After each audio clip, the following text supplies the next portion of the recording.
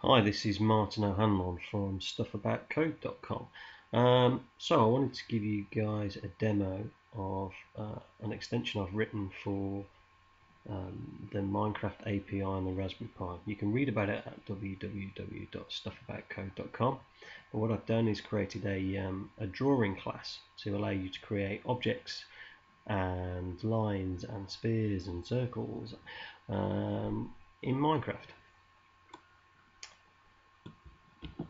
So I'm just going to run it and let you guys see what it does.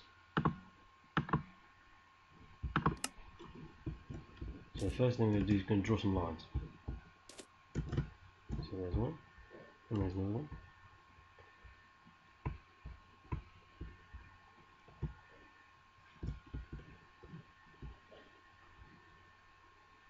And a sphere. It's a pretty blocky sphere. And then some circles.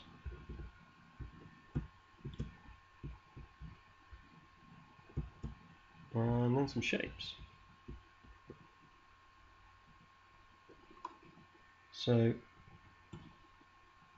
the way this works is that I've created a class called I've created a Python module called Minecraft Stuff, which has got a class in it called Minecraft Drawing.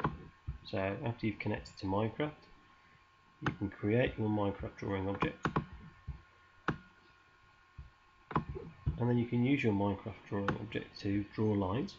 And what you do is you give it two sets of coordinates: where you want the line to start, where you want the line to finish, and what you want the line to be made of. And it'll draw any line in 3D space. So again, I've written a module called Draw Sphere. So you give it a set of coordinates which are the middle of the sphere. You then tell it the radius and what you want the sphere to be made of. And again, I've written a module called Draw Circle, which again, give it the middle, give it the radius, and tell it what you want to be made out of.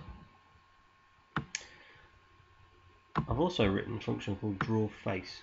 Now what Draw Face does is, by passing it a list of points, so a list of three-dimensional points, it then joins those points together.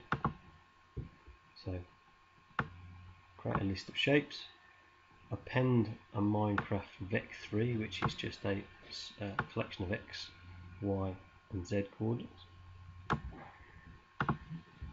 So here's the 3 points that make up the triangle. I then call Minecraft Drawing, tell it to draw a face, pass it the points, tell it true because I want to fill it in, and tell it what I want the shape to be made of, and it draws shape. And again, similar point of view, if I want to make a square, I give it 4 points. In this case, tell it false because I don't want to fill it in, and again, tell it what I want it to be made of. Draw face is really powerful. You can pass it as many points as you want, and it will draw them.